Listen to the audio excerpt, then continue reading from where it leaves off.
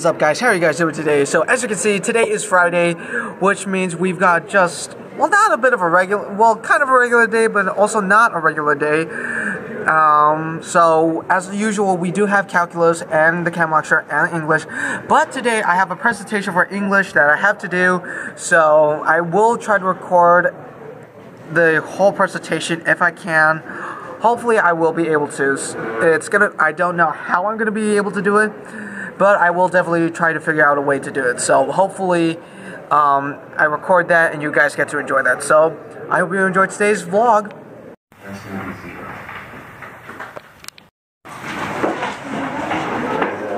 We'll see you on Wednesday. I do have office hours, of course, so maybe I'll see you there actually, but if not, I'll see you Wednesday.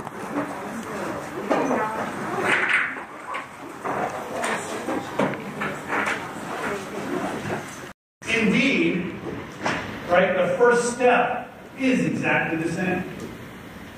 Make a bond, break a bond. Goes through an intermediate, boom. Oops.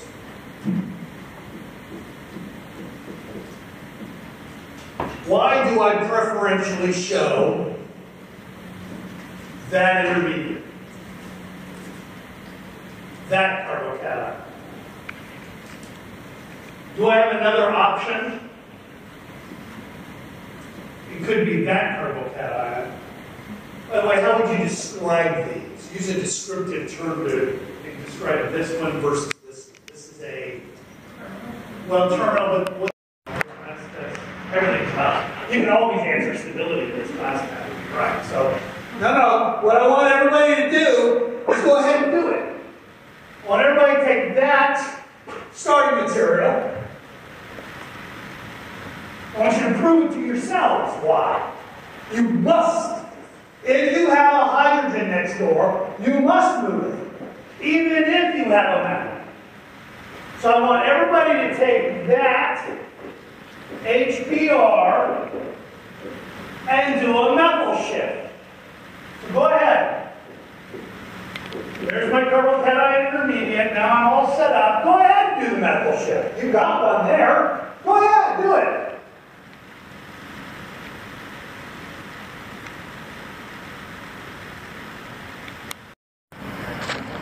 Check next door. What's the parameter? What am I asking? What question am I asking? Is the next door carbon more substituted? Yes. Check.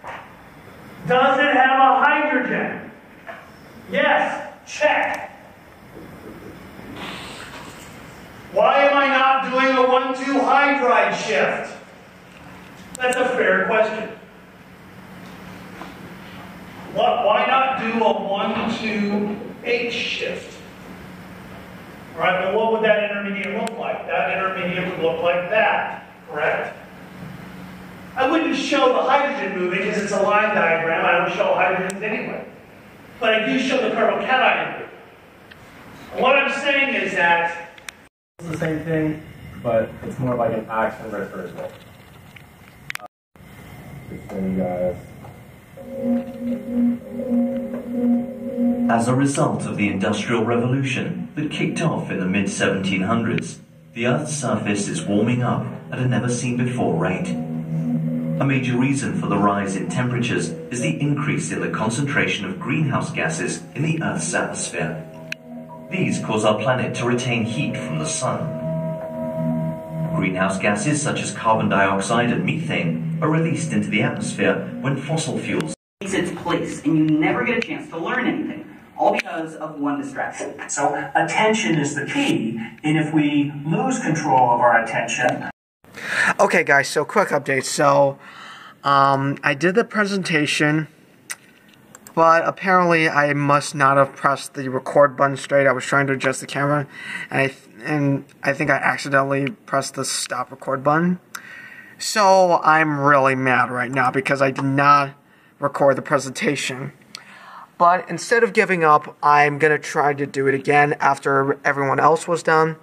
And so actually only one person went after me, and then presentations were over. So just by chance, I just managed to find this classroom that is available right now. So yeah, I'm going to do this whole thing over again just for you guys. And also, I feel like this is a message that I think really needs to get out more because of just how prevalent it is in the U.S. So once again, I'm doing this for you guys, so I really hope you enjoyed the video, this part of the video. So yeah, thanks for understanding.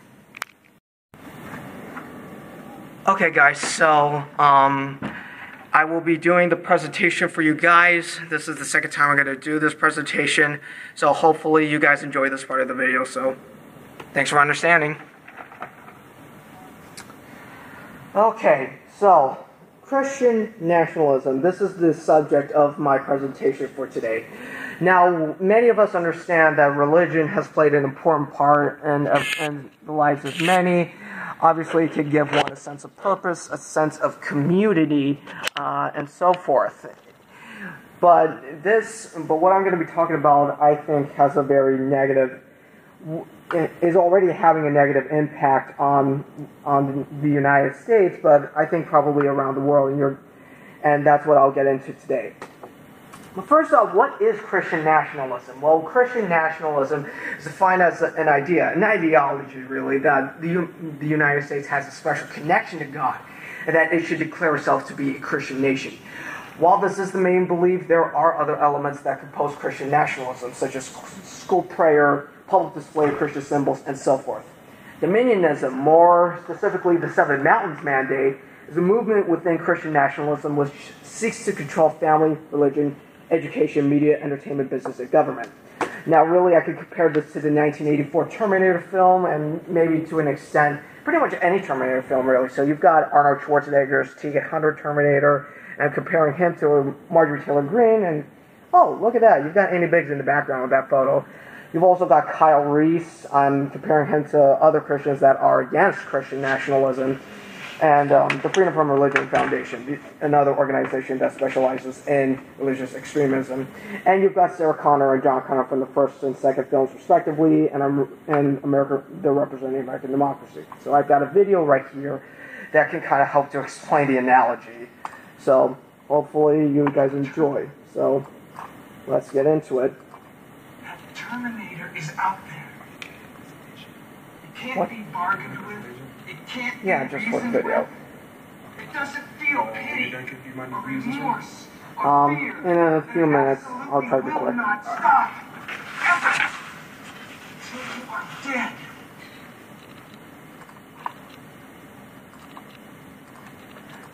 So what does the Constitution say about religion? Well, in the Establishment Clause of the First Amendment, it says Congress shall make no law respecting an establishment of religion, nor will it prohibit the free exercise thereof. And Thomas Jefferson, the third president of the U.S., wrote in a letter to Danbury Baptist Church in Connecticut that this is meant to establish a separation of church and state. As you can see on the right, this is supposedly what is the original document, the original letter that Thomas Jefferson wrote to Danbury Baptist Church. Here you have the Establishment Clause, and of course we're talking about Thomas Jefferson. You gotta have to vote with him. So why are we talking about this now? Well, we've really started talking about this, especially in the wake of the January 6th Capitol riots, as it was really seen as the unifying ideology that inspired the attack. I mean, you literally see a bunch of supporters of Donald Trump. They were seen praying together. They were holding Christian symbols throughout the attack, and they have flags with messages such as "Jesus is my savior" and "Trump is my president" and "Make America godly again." And really, Christian figures such as Greg Locke and others, they were claiming that God would give him a second term, and they really viewed him as kind of bringing Christianity to a more prominent position in the government. So, and of course, this is not the end. In fact, this is really just the tip of the iceberg.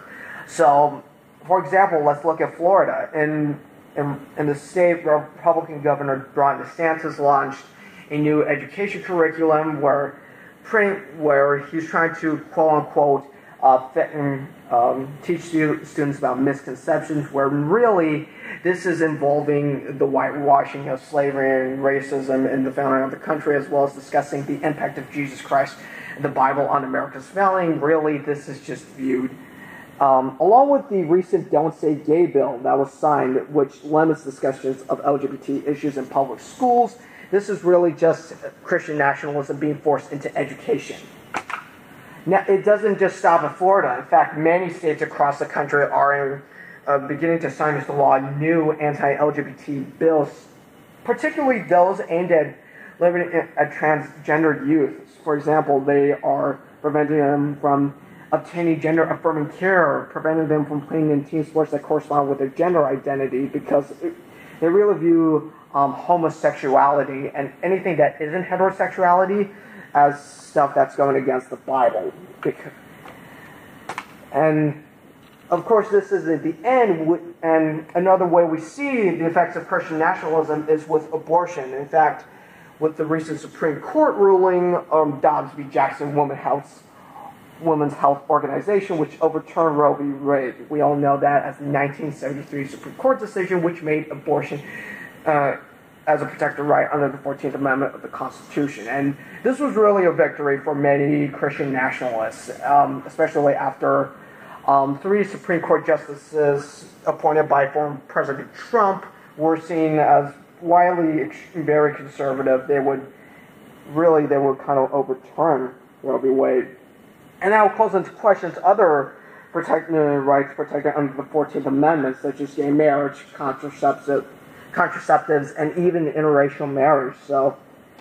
And of course, this has coincided with the increase in white nationalist attacks, such as what we've seen in Charlottesville, Virginia in 2017, the recent shooting in Buffalo, New York, and El Paso, Texas, where Black and Hispanic Americans have been targeted specifically. Even attacks on mosques and synagogues have increased.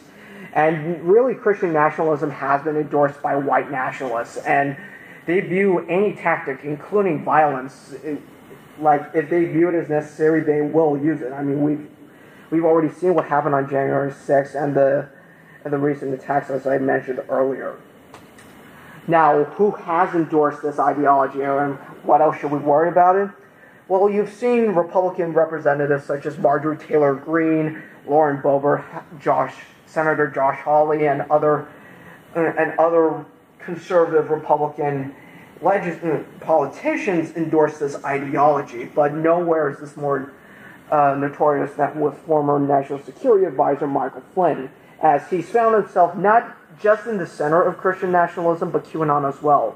It's not, which of course is this conspiracy theory that there was a secret cabal of elites that that are said to engage in Satanism and cannibalism of infants. This, which of course is not true, but that hasn't stopped many people from believing in it. And the disturbing part is not that Michael Flynn believes in it, but also that because he has such experience, has a lot of experience in the military, his understanding of the military, people are less likely to question the claims. I mean, and other information. So another main tenet is how the world will end. Now, many Christian nationalists believe that many nations are supposedly going to declare war on Israel, and if the United States comes to the defense of Israel, Jesus will come back to take his followers to heaven.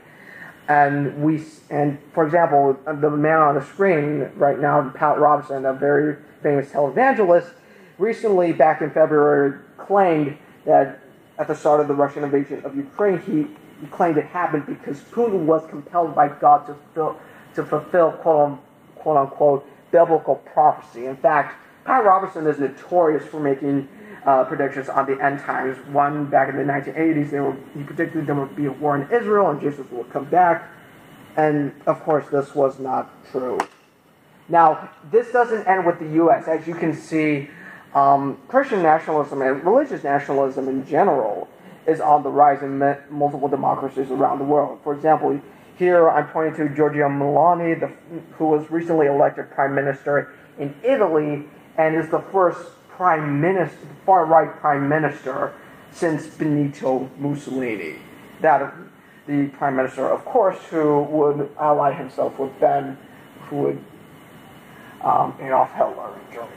You see Jair Bolsonaro, the president of Brazil, Hungary's Prime Minister Viktor Orban, Donald Trump, as I mentioned earlier, many Republican officials who are on the ballot in this year's midterm elections, such as Doug Mastriano, and for the gubernatorial election in Pennsylvania, Ron DeSantis, Josh Hawley, Lauren Boebert, and Marjorie Taylor Greene, as I mentioned earlier, and even in Turkey with Recep Tayyip Erdogan, the president, who Turkey is not a Christian, is not a majority Christian, it's majority Muslim, but still there are very striking similarities between the two.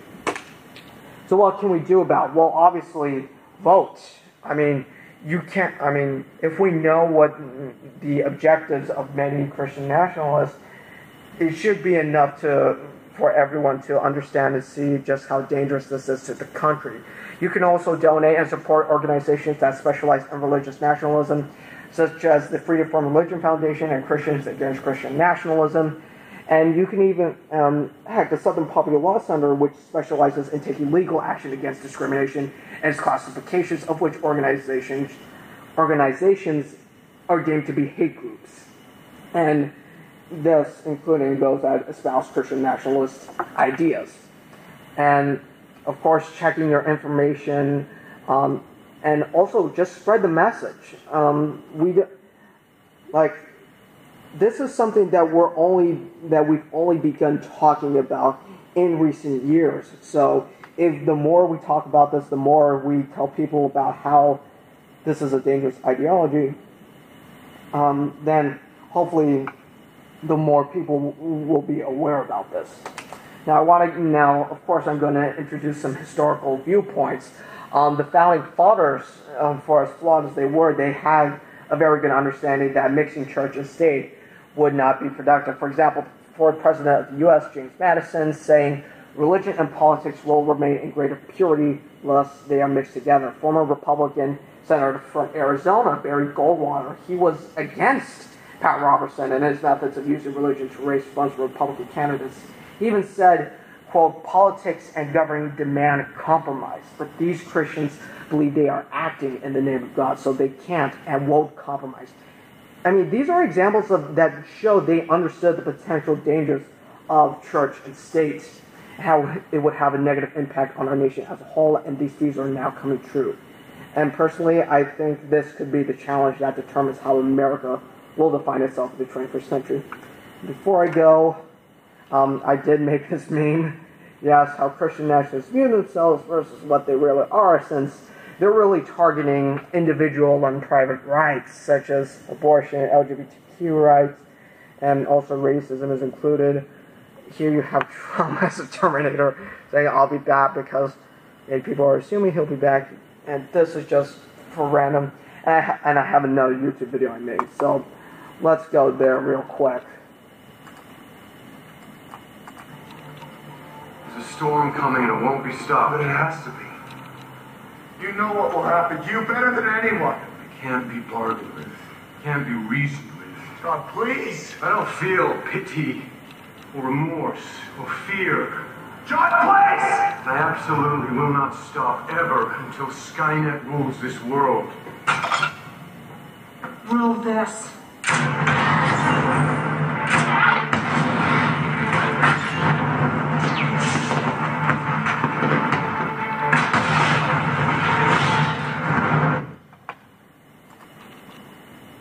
And that is it. Thanks for listening. Hasta la vista, baby. Is going to do it for today's video. Thank you guys so much for watching today's vlog. Thank you so much for staying in for the presentation. Again, I am so sorry for not being able to record it in class. Hopefully you guys do enjoy that I recorded the presentation for you, exclusively for you guys. So once again, thank you so much for understanding. And as always, if you did enjoy the video, please make sure to like and subscribe. to like this video and subscribe to my YouTube channel if you want to keep seeing more vlogs from me. Also, if you want to check out more content that isn't on my YouTube channel, please do head to the link down below in the description to check out my social media such as Twitter, Instagram, Snapchat, and TikTok if you want to follow me on there. And as always, if you are interested, please do share. And as always, I will see you in the next vlog. See you later, guys.